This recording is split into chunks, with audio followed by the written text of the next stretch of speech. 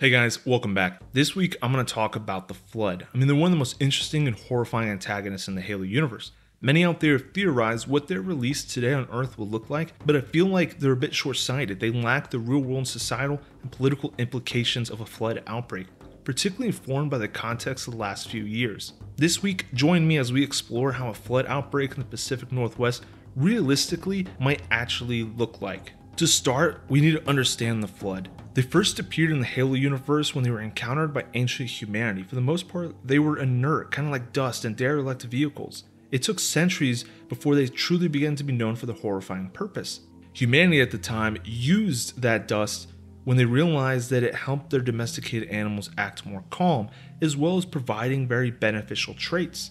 So they used that for hundreds of years to kind of help mold their pets. But eventually it started to cause issues. They acted violently, almost if they had like rabies. It started to go by the name of the shaping sickness. Control measures were put in place, but it wasn't enough, and soon it spread to humans and from there planet to planet. Humanity would fight a losing war against the Flood until they started to make some progress, sacrificing over a third of their race. But this led to the conflict with the foreigners, who would ultimately control and dominate humanity, and then themselves realize the Flood was out there and then ultimately lose, resorting to activating the Halo rings to end the threat through their own destruction. Following a similar theme, we'll start our hypothetical narrative in the rural Pacific Northwest and eastern Washington. A meteorite has fallen to the surface, and although visually spectacular, it's a relatively common occurrence and doesn't attract much attention. Minus a couple posts on Facebook from locals about the brilliant green flash in the middle of the night,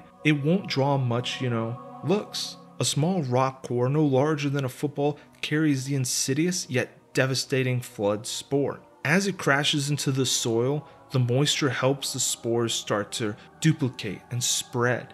And it is there that the first vector of its spread will begin. An inquisitive pet belonging to a local rancher, a shepherd, comes up and starts sniffing. And it is through that mechanism of exploring with its nose and sniffing the rock, it accidentally inhales some of the loose spores that were regrowing on the surface. The first indications something might be wrong would be the slow and steady changes in behavior in the dog. Most of us know our pets well, but I feel like it still takes a couple days before you notice the lethargy, the mood changes. And possibly it is after these few days that the dog's owner, the rancher, notices that something is acting up. The dog is lame. It doesn't want to get up. It is running a high fever. So they decide to drive into town and take him to the vet, a natural response that any of us would do. But in the time since the dog first got exposed to the spores, it was interacting with their livestock, and unbeknownst to them, they would also be infected. When they get to the veterinarian, they struggle to identify the issue. None of them are wearing protective equipment because it's not necessary. They're just at the vet. They think maybe it's parvo or kennel cough, very common diseases in dogs. They have seasonal spikes similar to the flu. But as upon closer inspection, the vet notices growths under the skin. Some of the areas of fur is thinning and falling out, and there's other indications of more serious disease. She orders blood tests to be done, and it's clear there are cells in the blood being attacked by white blood cells, and they end up ruling it some form of a novel bacterial infection. Despite antibiotic treatment, it's ineffective, and it's at this point they make the humane decision to euthanize the dog and cremate its body. The vet, though, is alarmed, both by the novelty and the newness of this disease. She doesn't recognize it from her studies. Although primarily focusing on supporting the livestock in there, they still see plenty of pets. She decides to send an email to her boss, the practice owner of the veterinary clinic. He then spends a week analyzing the data, trying to understand it, and ultimately comes to the conclusion that he has not seen it before. He submits a cursory email to the local county wildlife, fish, and game department, as well as the health department, noting an odd but so far singular case. It's now been 7 days. The rancher, he's developed a cough, the first sign of infection. The spores released in the dog's breathing and its saliva have found its ways into his lungs. This is where his body will desperately try to fight back through inflammation and white blood cells. His livestock have also begun to act abnormal. They walk odd, stumble, and fall, and some are showing much more obvious signs, including tumors and lesions on their skin. And this time it's not hidden behind the dense fur of a shepherd dog. It's now been 2 weeks. The rancher is bedridden. He has a high fever. Although his cough has subsided, he's thrown up frequently. His skin has lesions and sores.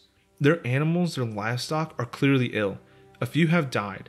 and his wife has notified the county Department of Agriculture, alarmed with what they're seeing. Local representatives arrive, and they bring a commercial veterinarian with them to take notes, photos, and samples. The State Department of Agriculture plans to send a team, but it's going to take them a month before they're there to examine. It's at this point the flood has not yet raised alarms. Their livestock are killed and incinerated out of fear that maybe it's mad cow disease or some other contaminant, but by no means would it be fit for consumption. I feel it's important to note here that in many zombie movies and in other Halo Flood in the modern day videos, people tend to overestimate the speed at which the world will react. Historically, if you look at the UK, when the bovine sponiform encephalopathy, the mad cow disease, was first identified, it took a year before they were able to identify that as a novel disease, and several to understand both how it spread and the fact that it can infect humans. At this point in the story, the events would not be connected in anyone's eyes. A rancher getting sick with flu-like symptoms in December wouldn't be much of a surprise. A dog growing ill, although sad, would not make the news. Really, I feel like the only thing that might raise eyebrows is the fact that their entire livestock had to be culled. And that's largely because the local community where ranching is important, it's their means of income. People might get worried that it could have spread to their animals, affecting their means of supporting themselves. We now travel to 2 months. Unbeknownst to the local community, several forms of local wildlife have been exposed. Deer, rabbits, and other animals have been found dead. And while this wouldn't be that abnormal, the spread into local, state, and national forests nearby caught the attention of forestry as well as Parks and Recreation Department personnel, who decided to call over to the State Wildlife Fish and Game Department and report the random wildlife dying. These departments, the Wildlife, Fish and Game, and as well as the Department of Health and Agriculture, would have been alerted by now to some sort of abnormal disease affecting animals, but it is not likely that they would be able to connect it to the dogs so quickly. It takes too long to connect all these data points, and tracing that first initial case potentially takes years. In a way, in our current world, we suffocate under how much of information is available to us. There's an entire field of study, big data, that focus on that, trying to make sense of the millions of data points being collected at any one point in time. Despite all the evidence being readily available, like the dog and the rancher, no one would be able to connect those dots because there's too much noise. How many people went to the veterinarian that day? How many people are getting sick with other flu-like symptoms due to normal diseases? It would be too difficult outside of pure luck that someone would notice. But at this point, 2 months into the scenario, the rancher has already died. His wife is seriously ill. She's being treated at an ICU unit in the nearby city medical center. Both of them are testing negative for common diseases that may be affecting them. And their lab tests, though, are showing weird abnormal bacterial growth. They're isolated, and medical staff are using protective equipment because it's standard procedure, because they don't truly understand what they're up against. They take careful notes and prepare to send that data to county and state officials. It's now been 6 months. The rancher's wife also tragically died. The flood is too young at this stage. Their exposure and resulting fevers caused their organs to suffer, degrade, and steadily fail. The flood could not take absolute control, so their bodies fought it off as best as it could until ultimately led to their deaths. Several families are also in their same boat, falling ill in the community. Animals are no longer just dying, but acting odd, violent, and attacking each other. Animal control drives down the streets, rounding up animals, examining them, and any sort of signs of infection, killing them. Deer, rabbits, and other wildlife game are being hunted with no limits, including out of season. Their bodies gathered and incinerated. It's at this point that people in the community are starting to notice that a problem is occurring. You might ask why, in my scenario, the flood is so slow. Keep in mind, it took centuries for their initial spread. They're methodical, all the way at a genetic level. They fight intelligently. They know that if they move too quickly, they'll be noticed and contained. If you think back to Halo CE, they killed multiple Covenant and took over, turning their bodies. But they waited, allowing humanity to press deeper into the facility before attacking them. And they tried to repeat the same thing on Master Chief. In a way, they're trying to set up the right conditions to make sure that when they go all out, they succeed. And that is true for this scenario as well. It's now been 7 months. USDA authorities have ordered a mass culling of all cattle in the county. Cow bodies are stacked on the side of the road, and they're being burnt methodically. Local hospitals as well as veterinarians have taken very clear notes and reporting up numbers to their county and state officials. At a national level, they're starting to notice an increased rate of bacterial infections in eastern Washington, and they do this through the public health surveillance systems. Lab tests are being collected and they're being sent up, and preliminary studies are already being conducted by the CDC. Several in the community have died, but some are showing signs of recovery. In their case, the flood is winning. Local animals that were infected are beginning to build biomass around the impact site on the ranch, which in itself lays empty. With the owners being dead, their kids deliberating on selling it, and as with all the drama in the town, why would they visit?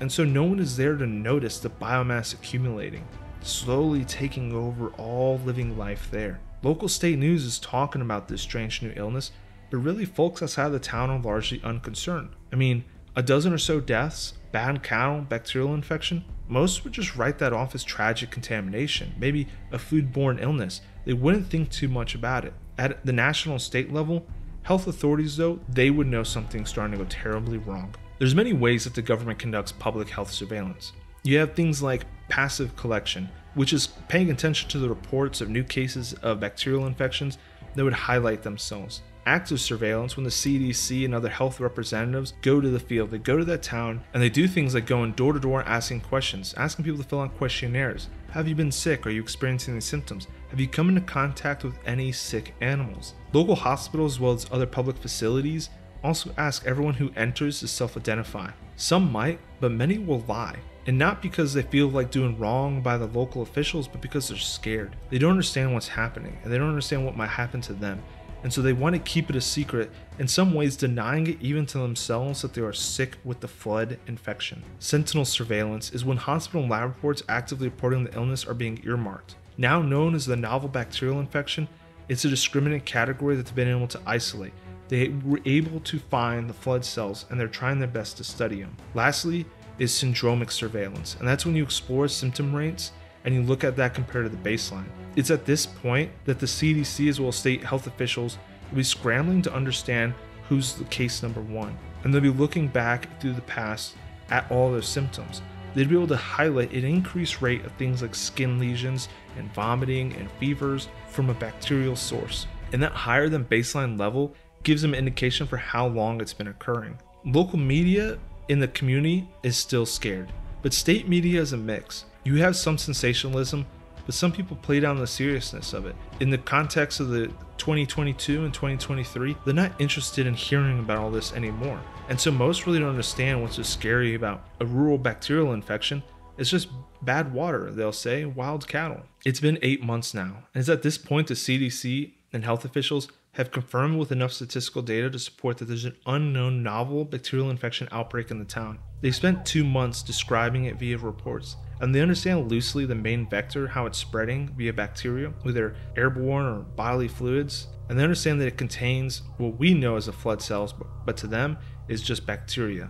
They know it can be highly lethal, and some of the main symptoms is skin growths, lesions, sores, bleeding, and then mood changes, particularly violent. Local authorities, out of concern for the outbreak, have ordered residents to avoid moving and gathering in public. Businesses in the small town are shuttered. The town itself is reeling. 1,200 residents, and out of them, 134 have died in the last 8 months.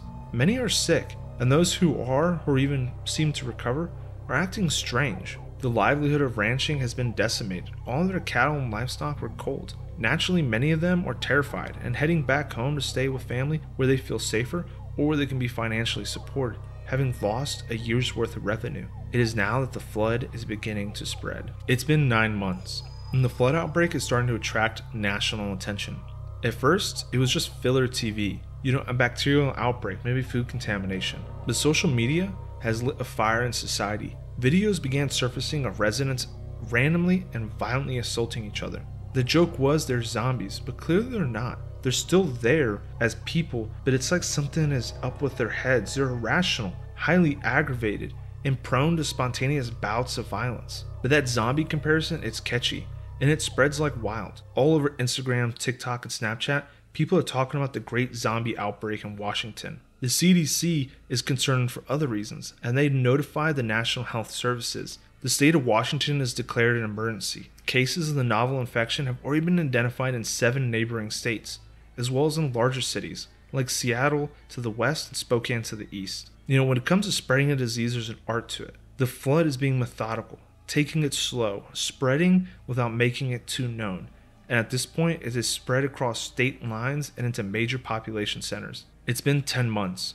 2,000 people nationwide have died. and a growing number of those who survived and recovered have begun to act abnormal. The zombie internet fame attracted a lot of attention, but it started to turn sour. Influencers flocked to the town of Ground Zero, eager to be part of the action, be part of the memes. And it was all fun and games until one of them was violently assaulted by a resident. His skin was sickly and pale, hair falling out. He had lesions and sores, and he hid them under long sleeves. When the police were questioning him, he was shaking and crying profusely. Not understanding what compelled him to act violently, he said it was as if somebody was in the back of his head making him do it. The national media, though, is shocked. It becomes a nightly story. Neighboring states ordered local police to stop all Washington residents from crossing state lines, but it's quickly ruled unconstitutional by federal judges. Instead, they have to fecklessly ask that people self-isolate, unable to really enforce it due to laws in the United States. The states are doing what they can. Really, they're just trying to buy time.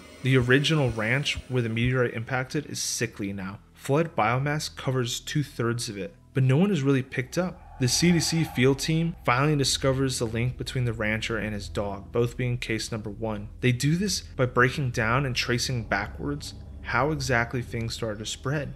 They identified that one of the earliest cases known of the outbreak cluster was the veterinarian that helped treat the dog, and they were able to connect her to the rancher, who were they able to prove in a backwards fashion did in fact have the infection based off of the blood samples the hospitals fortunately chose to keep. By identifying that he was one of the first ones and she was very close in after him, they realized they both met each other and connected over a vet visit for a sick dog. A dog that maybe they feared ate something on the ranch, but was acting abnormal, showing the signs that they were starting to see in humans as well. That gave the CDC field team a hint, and it helped support the national CDC headquarters hypothesis, because they were starting to come to a horrifying conclusion. The bacteria doesn't really destroy cells or cause infections intentionally, instead it's trying to replace them, and the reality that many of these survivors might not be surviving after all. The infection they may have may be a long persistent form, causing behavioral and neurocognitive issues.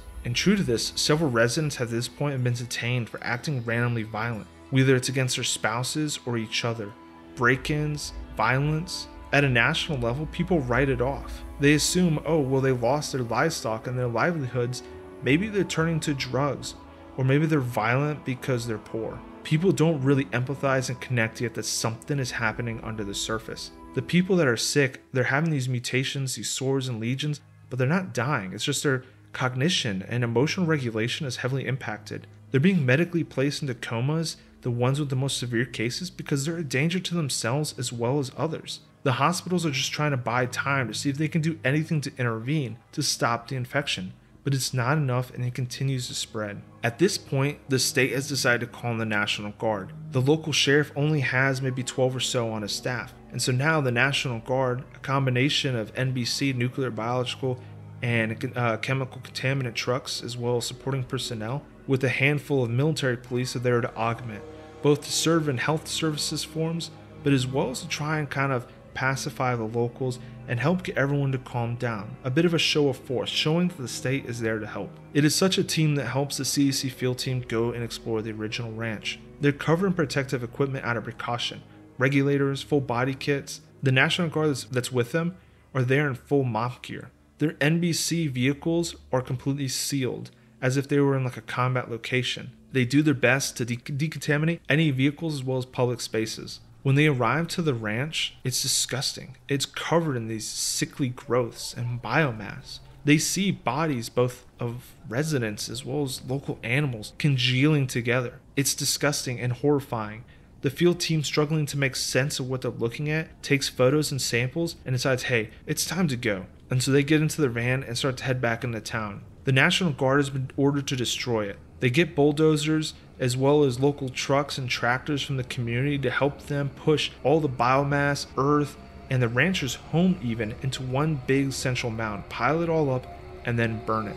Unbeknownst to them, both inside the house as well as in the brush around the ranch, several sacks containing viable infection forms. When they're disturbed, as they're being pushed by these trucks, they burst forth. Infection forms pour out. The soldiers are bewildered and they react with fear. A few of them, those who have weapons, open fire as these infection forms scurry across the ground and try to attack. Civilians and other helpers that were there with the tractors are startled by the sounds of gunfire, and they can see soldiers running across the ranch being chased by things. The sun is setting, and confusion rapidly sets in. The NBC platoon leader gets in his truck and he radios back to the company headquarters in the police station downtown, and he tells them that something really weird is going on. He said local animals inside this weird growth are running all over the place trying to bite us. You can hear gunfire in the background. His company tells him that they need to pack up and do what they can, shoot everything they need to, and just burn it. They don't understand the scope of what is happening. The last communication they get is from the platoon leader to the XO via text message. And he says, Dan, things are getting really, really bad out here.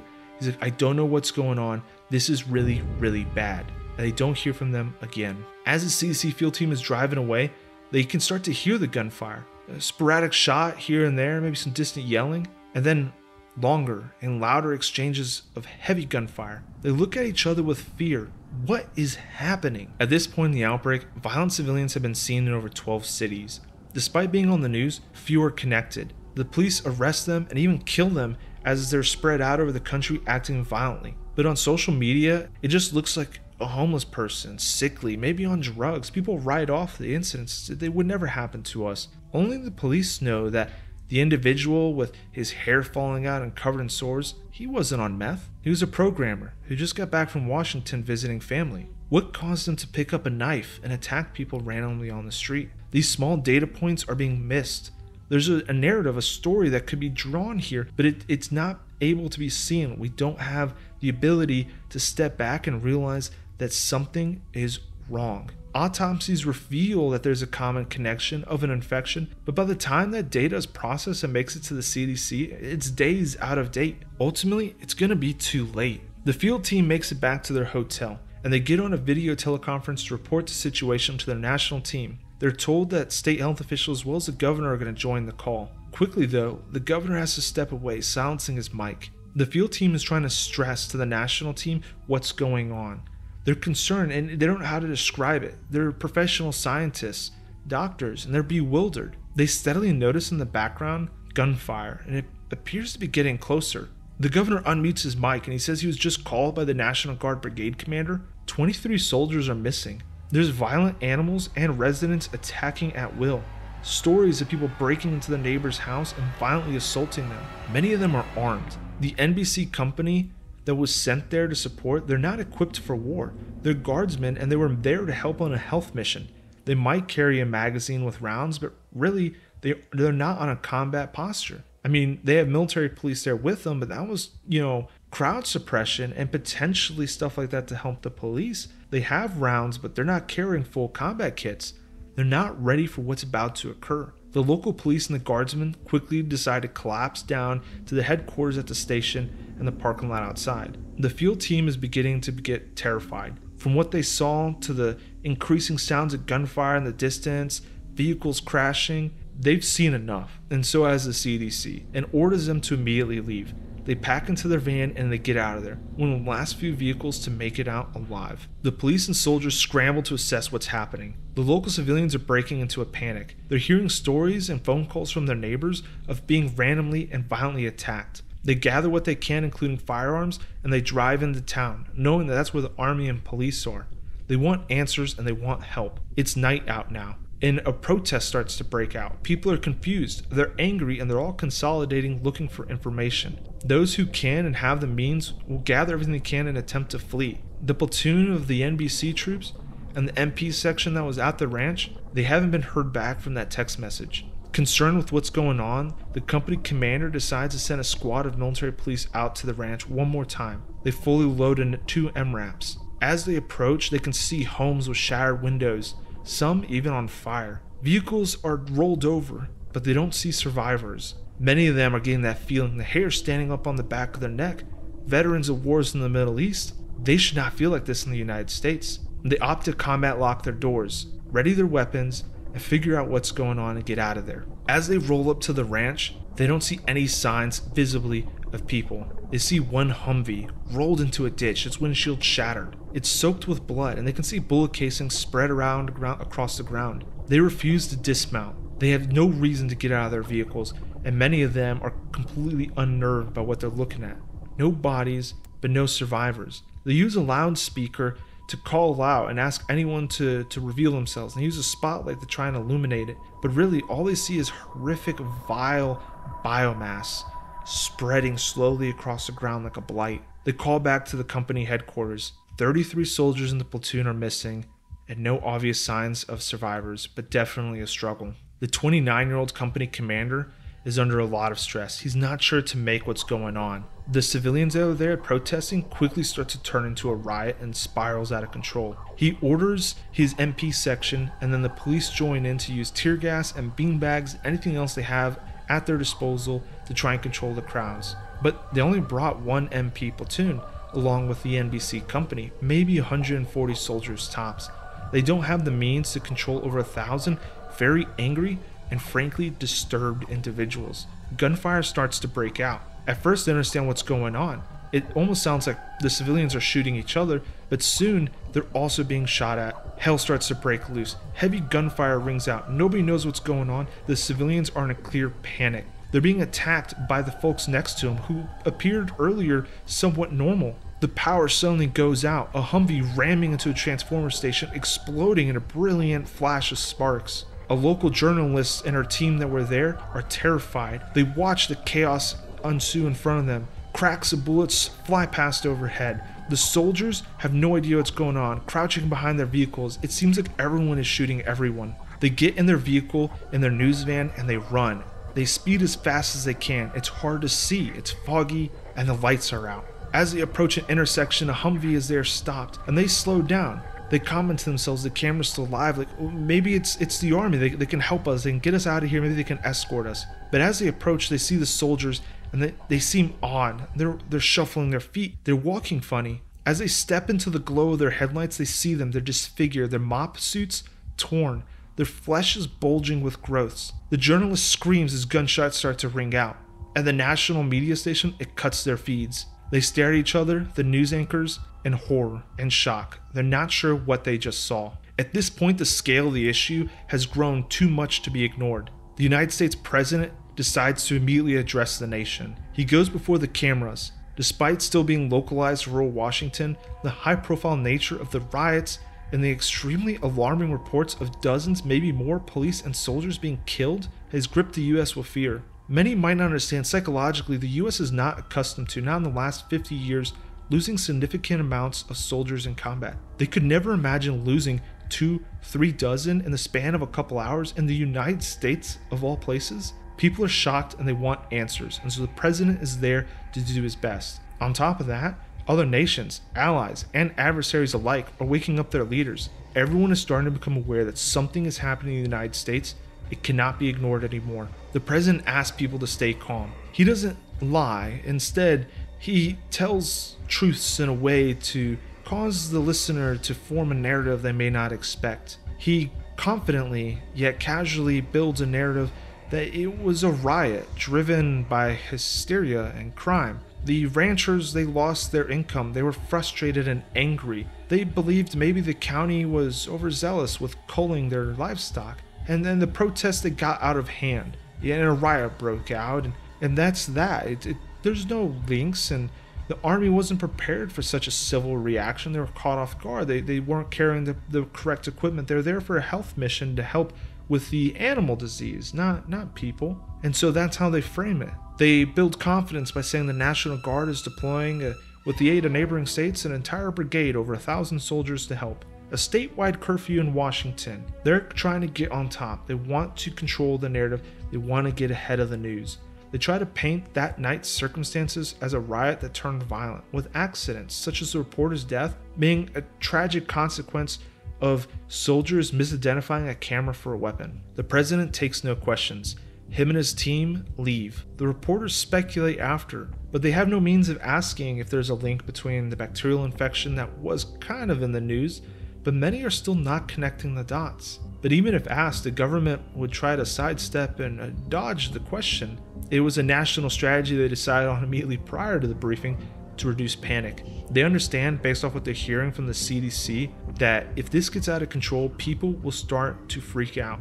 And the last thing they need, particularly with some sort of disease causing violence, is false cases and false alerts and people leading to mass panic. Congress is called in at midnight. They're brought into a classified briefing. Members of the National Guard, the Pentagon, intelligence officers are there to brief them what they briefed the president. They tell them the truth. Many of the rioters are suffering from a bacterial infection that was thought to be in remission. Instead, it's leading to some sort of neurocognitive psychosis, leading to insanity. They show them photos of the ranch and the sickly growths. One of the congresswomen asks, "What's the current status? What's going on in this town?" And the intel officer is honest. He says that they hadn't heard from the city in over an hour. The last radio call they heard from the young captain in charge was frantic. The police and army were surrounded, outnumbered 10 to 1, by what seemed like deranged and crazed civilians, many who were armed. Only having 155, including maybe a dozen police officers, they decided to attempt a breakout.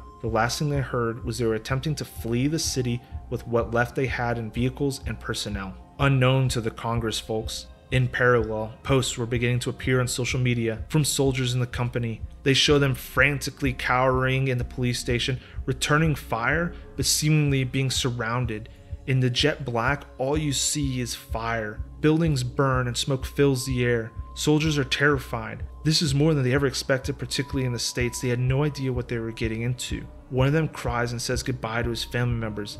They have no vehicles. The ones they had were burning.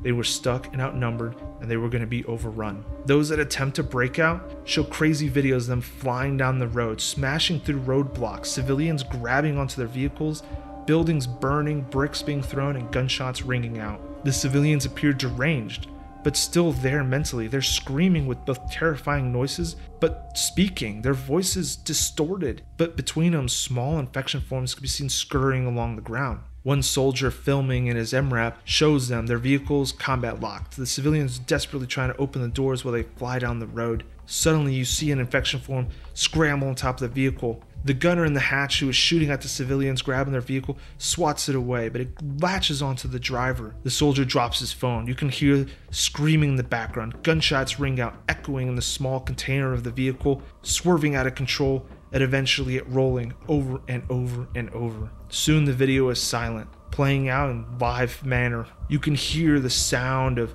groaning and then blood-curdling screams, weird biological noises as if creatures were pulling them from their vehicle. Eventually, silence. The president, the governor, Congress, they're all at an impasse. The CDC has enough probable cause that the infection is driving some form of psychosis, but they don't understand enough on how to control it. The footage being spread online is horrifying. It doesn't seem to make sense. Soldiers can be seen grotesquely infected, opening fire on their fellow brothers. More than an infection, something else is clearly present. The people that are seen grabbing onto the MRAPs, trying to tear the doors open, some of them barely resemble humans, with all sorts of weird, grotesque growths on their body. The scientists are doing their best to try to manage the dread, assuring the president and other staff that maybe it's just a highly pathogenic rabies-like infection. But that begs the question, and the president coldly asks, what can we do to stop it? The room is quiet. If everyone ends up like that, how do we stop this? What he's getting at, legally, the president can't deploy federal troops on U.S. soil.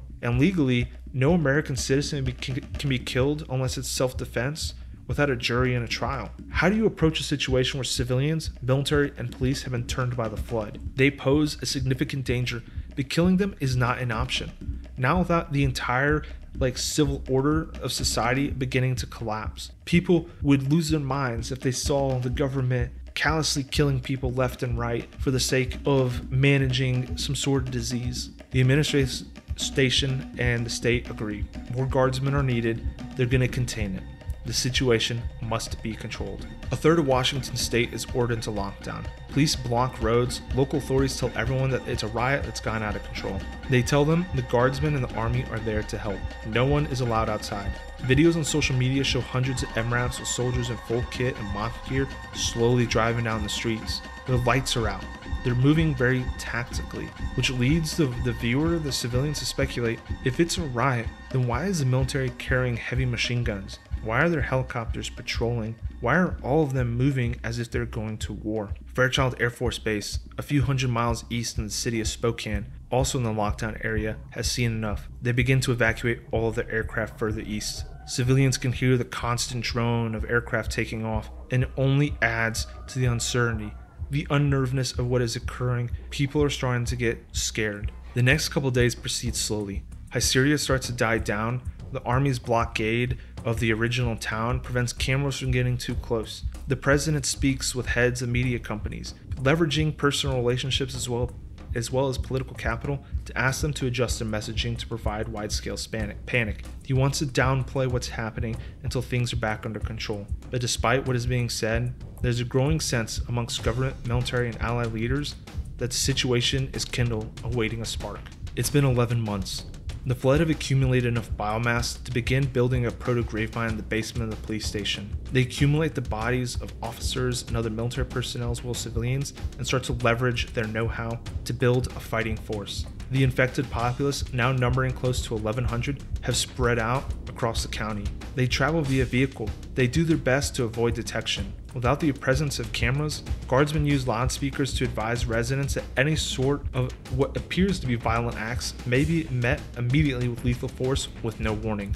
The curfews are lengthened. Several infected vehicles are identified approaching checkpoints. When they refuse to stop, they're fired upon. But the cars, despite taking what should be lethal fire, push through. They burst into fire, crashing into barriers and rolling. Combat forms struggle to pour out and are gunned down, but among them are armored soldiers, some still donning their torn and ripped mop gear. Radio reports of this trickle back to the brigade headquarters. The president, his staff, military, and health authorities grimace. More and more violent encounters are being heard about. They're increasing. Despite the unofficial media blackout, news groups feel they have an obligation to carry stories, showing vehicles blowing past the police and army, bullets ripping past. It is on this fifth night of unrest, an army Black Hawk is brought down by small arms fire. It crashes in a field. 2 miles away, a young teenager from a second-story window records a video of it and posts it on Reddit. You can see the helicopter trailing fire and smoke, gunfire echoing the distance.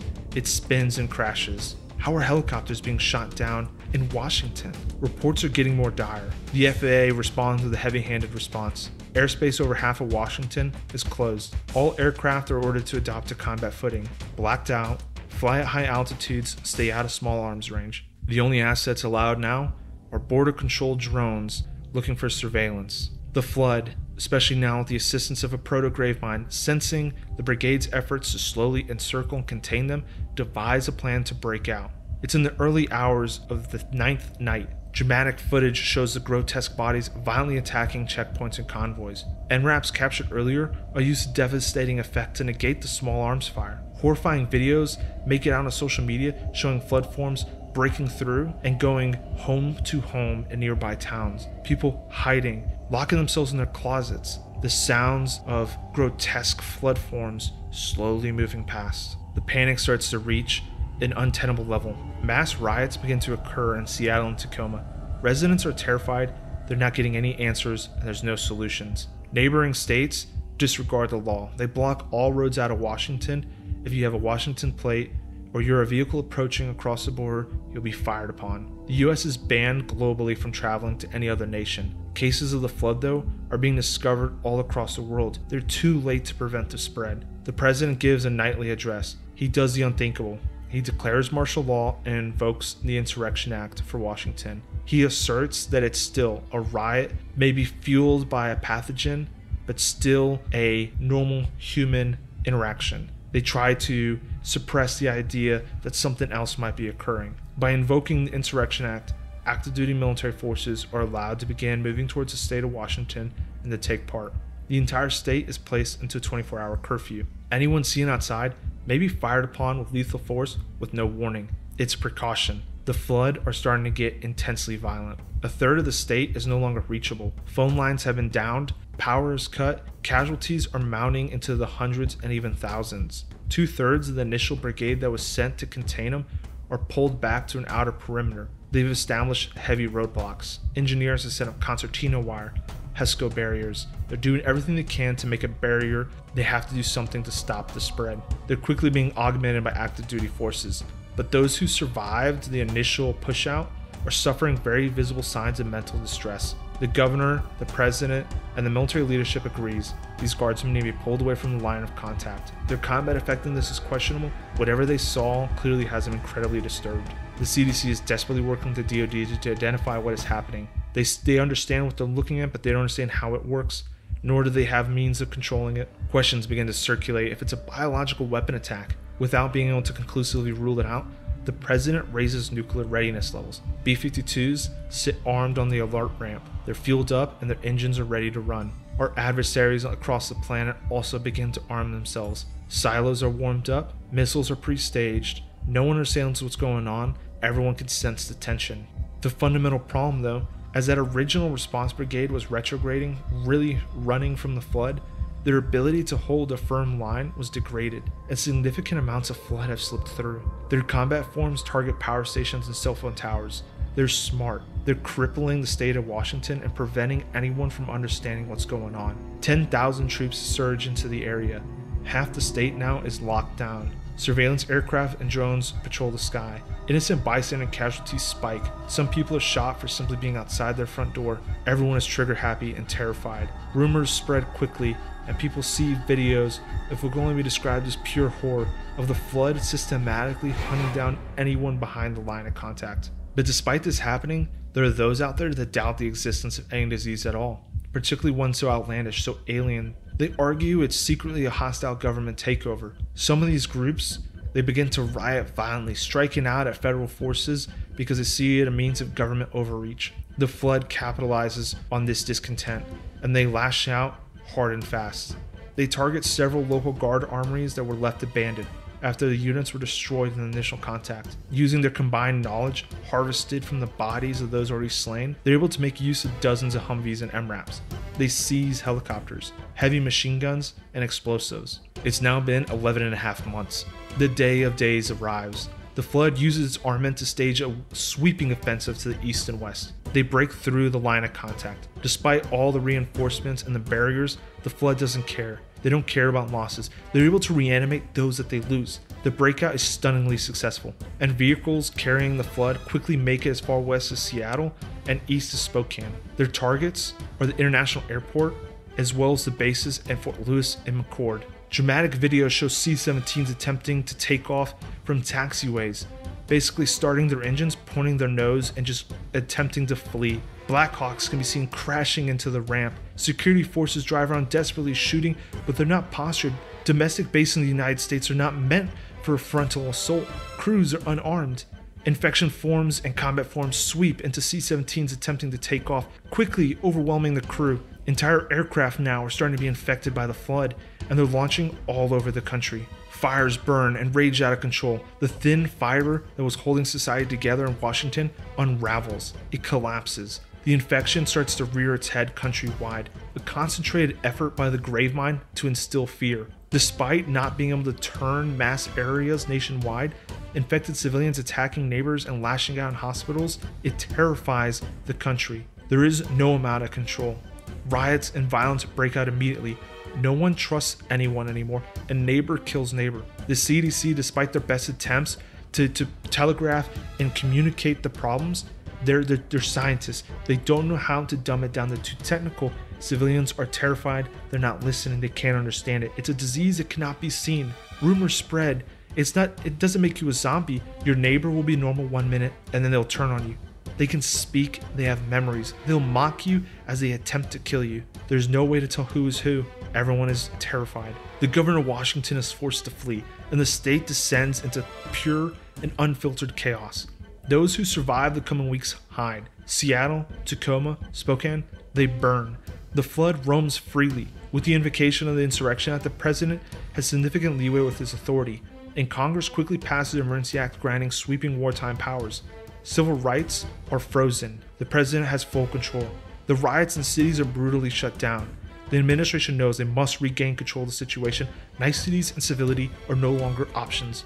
Bombs fall on Washington. For the first time in the United States history, aircraft are bombing its territory, and it's their own, and it's Washington because it's already too late. The flood are continuing to spread. By the time the authority is given to target ports, airfields, bridges, and roads, a significant number of planes have already escaped. Footage can be seen online of airliners crashing on highways, infection forms pouring out, combat forms streaming from the wreckage. The government decides to purge all forms of social media. Internet in the US is effectively shut down.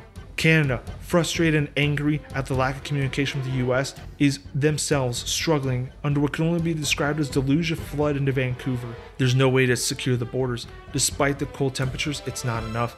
Losses mount. The US government seeks to establish a new line of control. They make the drastic decision, what was once unthinkable. They need a hard barrier to dig in. Because planes are flown across the country and they didn't get fighters up in time to shoot them down, cities all on the west coast are being overrun. They make the hard decision. The Rockies will be the barrier. They use explosives for rock slides and they collapse the tunnels. The mountain passes are blocked. They start to dig in. Roadblocks, surveillance, drones, and bombers all sweep the area looking. They have filtration sites. Civilians and those fleeing from the west are tested for infection. Those who are good are allowed to evacuate. But anyone who tests positive, unfortunately, is euthanized involuntarily and cremated. Of course, when they hear such shocking things, they fight back, and the soldiers simply shoot them on the spot. You would think that the civilians next to them would be terrified, but they're not. Those who are fleeing from the west have seen the flood spread like wildfire. They simply keep their eyes straight forward and ignore. The horrors continue. The world watches shocked. The United States is cannibalizing itself. Casualties at this point are surging past 100,000, and that's because they stopped counting. NATO, utilizing Article 5, starts to pour troops into the United States to assist. The rest of the world ceases all airline traffic and shipping, but it's too late. Flood forms are spreading in China, transmitted by both people coming from the United States, but also through food. Contaminated food delivered months previously across the ocean has made its way to Chinese shores. Citizens, markets are starting to spread the flood, and the high population density of the Asian nations is leading it to spread like fire. Worldwide now, the flood is starting to activate. Many of these flood infection forms are able to get enough biomass that they can start to spread freely. China, Russia, other nuclear powers openly discuss nuking the United States as a defensive measure. The president, now residing securely and safely in his bunker in the DC, contemplates the same very action. Conventional munitions are already being dropped across Utah, California, and Arizona.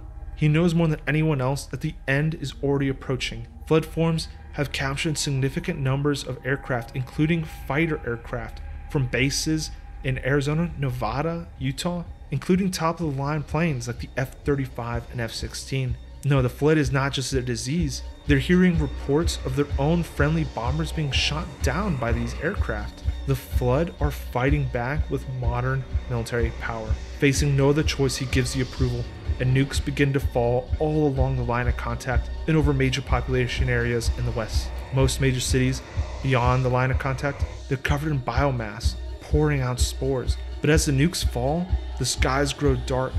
Winds blowing from the west chill the air. The CDC tells the president worrying news. Temperatures are falling, people are getting sick, it'll be the coldest winter in millennia. Not only that, but spores are being detected all along the line of contact. The flood are attempting to use airborne vectors to spread. It is now the final moments of humanity. Spore infections along these prepared defenses lead to breakthrough infections. Anyone improperly equipped or civilians without protection could be turned. This disruption, combined with aircraft able to navigate their way into the United States space, allows the line of contact to be broken. Flood forms pool on one central location and pour through. Beyond the Rockies is the open heartland of America. No natural barriers, just flat plains. And within 24 hours, even without aircraft, flood are seen as far east as Virginia. The president flees along with much of the government and the military to the United Kingdom. Canada attempts the same. Military leaders quickly realize they're on their own. Air Force, particularly aircraft, realize the entire country is being overrun. They don't have the gas to get to anywhere safe. Videos of F-22s launched out of Virginia crashing off of Iceland, their pilots choosing to eject into the ice and frigid water versus being caught at home and captured by the flood and turned. What's left of the military attempts to board boats and planes any ticket out, but many of them are left behind, and they hold out in desperate last measures like the Alamo, attempting to prevent the inevitable, but ultimately the flood wins.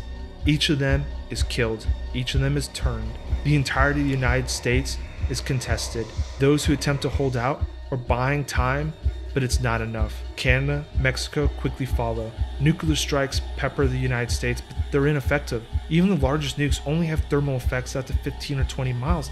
Sure, that burns the flood, but they'll be replaced. Hundreds of millions now have been converted. There simply are not enough nukes to cover the entirety of the United States. The flood knows it.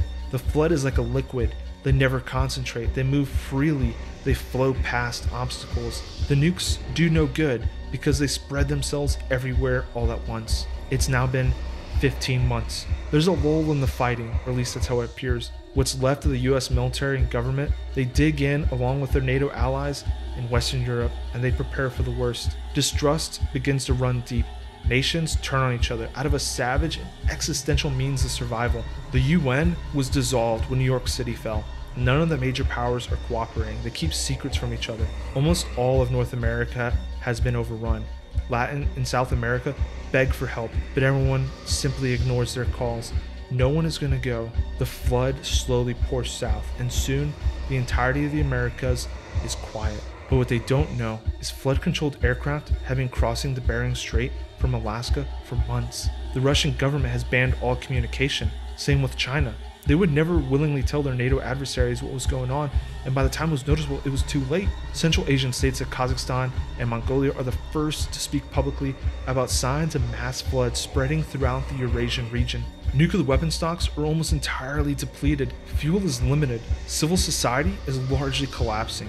Everyone is desperate for a search for a way to escape, but there's nothing. There's no means of hiding. Flood hordes pour west of the Urals and across the Tibetan plateau. There aren't enough forces to stop them. At this point, there's more flood than humans. Anyone who's left, they hide. It is truly Armageddon now. Cults arise. Religious fanatics seek to explain and escape through their ideology, but there is no answer. There is only one path, and that is assimilation into the flood. It's now been 24 months. Earth has been defeated.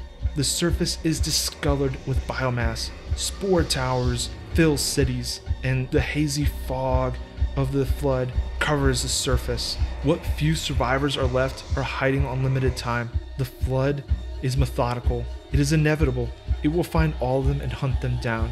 Even in their last moments hiding, the flood is already gathering material. They're building ships to take them from Earth to other planets to continue the conquest. The flood are victorious. Well guys, I hope you enjoyed this fictional narrative. The flood has always been terrifying to me, and this was largely inspired by nightmares I actually had as a kid from playing too much Halo C one night. I know many out there have made videos on this, but I feel like they overestimate how quickly it would occur, how much nations would work together, and how the lack of real-world societal collapse, like the likelihood of that occurring. You know, based off what we've seen in the last few years, I think we can all understand now that it truly would be brutal, and humanity would not band together like we would imagine. It would be the end for all of us. I hope you enjoyed this week's story. More episodes next week. Take care. Have a great weekend.